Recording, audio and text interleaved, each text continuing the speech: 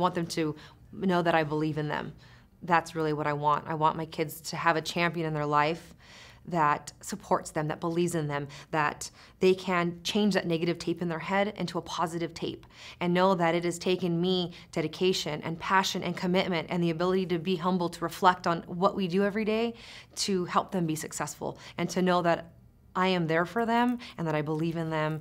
And it takes a teacher to do extraordinary things, and teachers can find their own extraordinary things to help them be successful in the classroom, but we need to put ourselves out there and be there for our students.